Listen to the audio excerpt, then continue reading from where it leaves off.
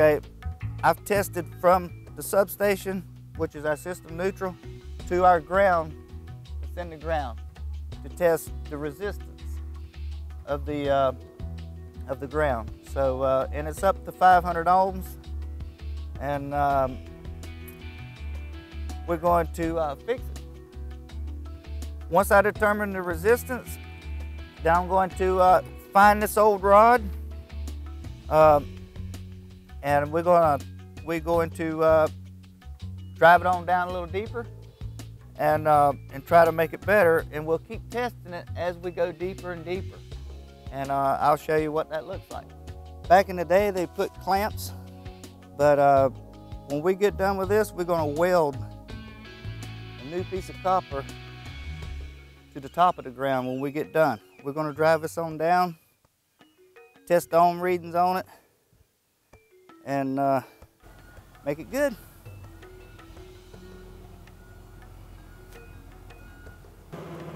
Okay, let's take this clamp off, and we'll add a coupling to be able to add to.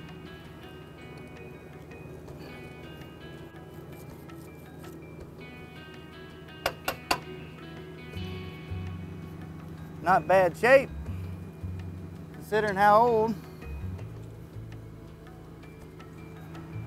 If you can see, there's green inside of this. The copper that's been on here for so long, it gets corroded up. I have seen this be the reason why the ground wasn't good. Let's test this one more time.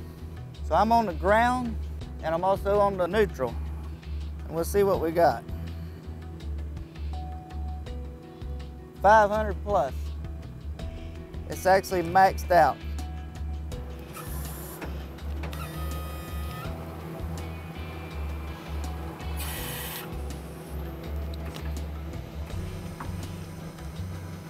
Main thing is you want to set right up on top of your old ground.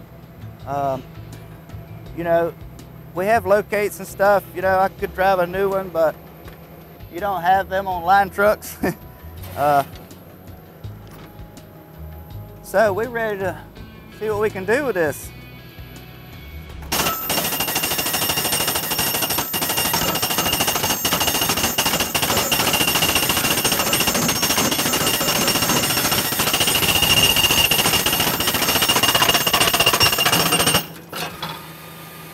We just added 10 feet to this ground.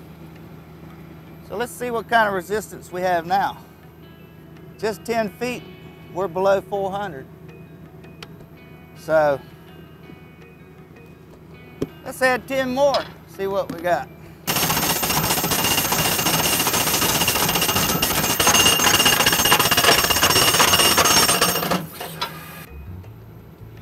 And it's about the same. Maybe a little lower. Let's add some more.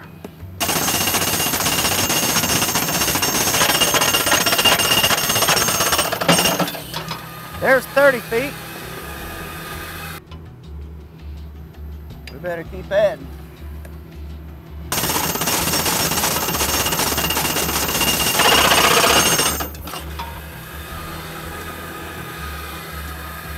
Okay. That's 40 feet. Whoa, we're getting better now.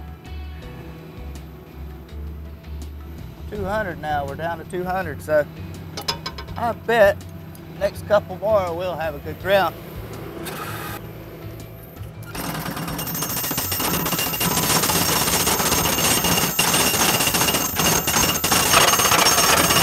Oh boy, we're getting better. We're at 60 ohms. I've drove so many grounds around here, and 14, 15 counties. I can pretty much tell you how deep you're gonna have to go.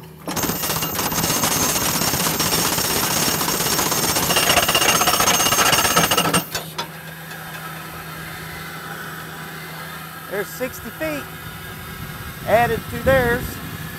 We got it. 60 feet, 12 ohms. Big difference in 500 plus. Really didn't cost that much to do that. Really didn't take that long to do that with the right equipment.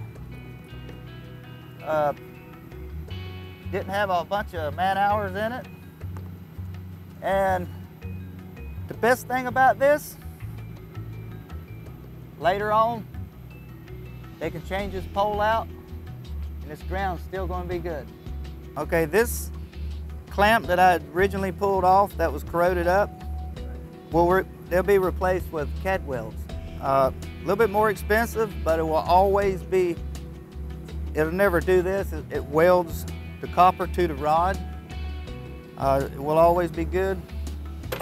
But I'm going to add a new piece of copper to this because that's been in the ground so long, it's kind of corroded up. And I'll leave a little extra so that the crew that comes up later years that changes the pole, they'll have a little slack, or pole treaters that treats the pole. I leave a little slack in the copper so they can get around and work around the pole. And this bond that I was telling you about, everything will be hooked to it. The phone, the you know, cable TV, all this stuff, all this runs in your house. Okay, it's a different day and age we live with, you know, all this stuff we have today. You know, when we grew up in Evel Knievel days and no air condition, and yeah, I was there. Okay,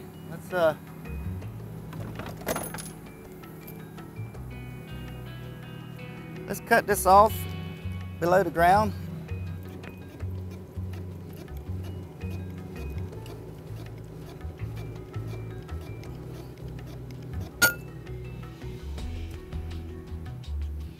Okay, I'm going to add a piece of copper to this, a new piece.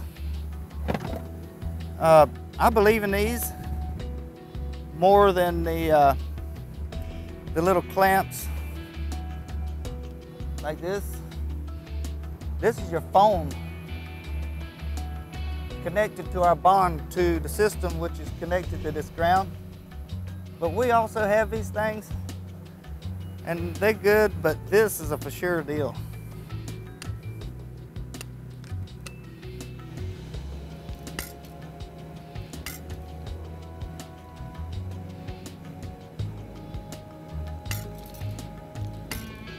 Always like to try to clean it up and make it look nice. The next guy that comes along here, he won't be getting confused on what's what.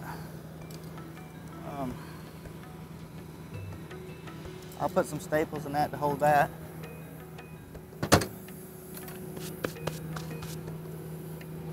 Okay, we're ready to do some CAD welding.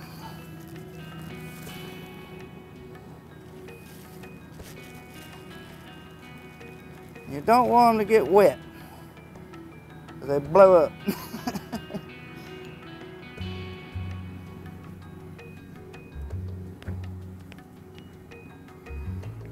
Now we have our phone line there, so I'm going to try to protect it from any heat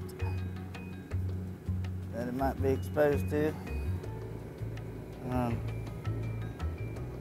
We all try to work together to look out for each other's stuff. Okay, copper goes in, top of the rod. It's got a little metal plate. Got your cover. And then we have gunpowder. CAD weld powder, or whatever you want to call it. Okay.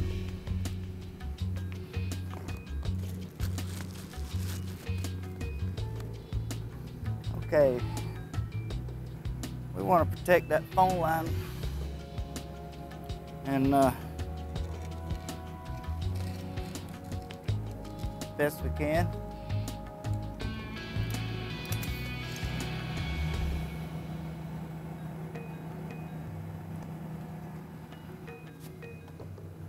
Now we'll let that cool off, and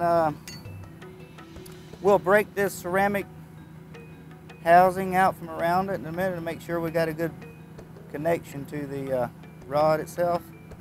I'm gonna put a little water on that to let it kind of cool down just a little bit, because it's still like thousands of degrees. All right, we get to see what it looks like now. Look at there. Welded right to the rod. I was taught that lighting does not like curves. When you come down off the pole, I try to make a straight shot or a slow loop to the rod, not no big major turn, because you want lighting to go to that ground. And I know I will not be back to this location. Every pole that has a driven ground is a G. We started out 500 ohms. This G represents a driven ground under 25 ohms.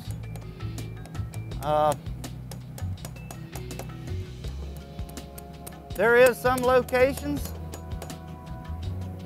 that you cannot get a ground, but there's some locations you can drive them 200 feet and you're not going to get a ground. There's places that rock.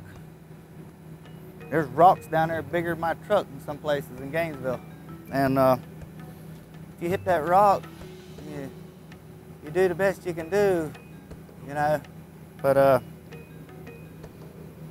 But this area around here, I can get a ground.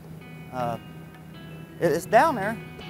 We added 60 feet to what was already there, and it was, 500 ohms. So that's going to protect you tremendously. I know. Never been back to the same place twice.